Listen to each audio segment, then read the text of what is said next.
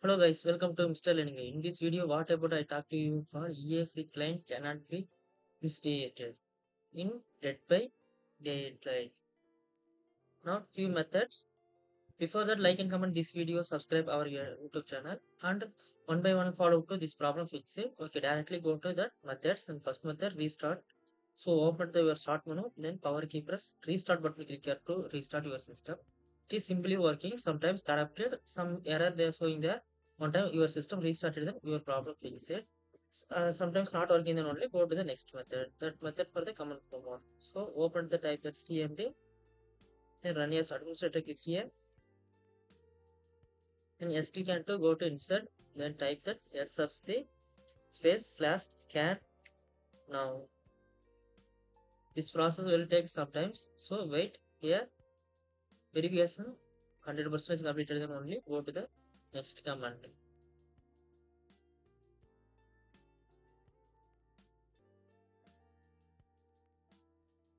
Okay, now go to the next command prompt. That command prompt how we config.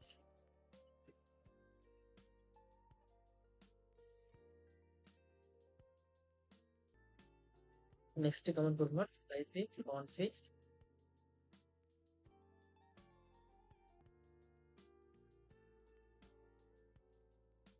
space slash fast DNS and enter with here. After that, go to next command prompt. That command IP config again slash renew. Okay, enter click on it, then processed and exit.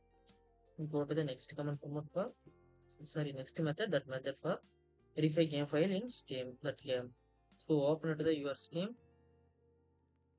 and it by daylight. Then go to the settings.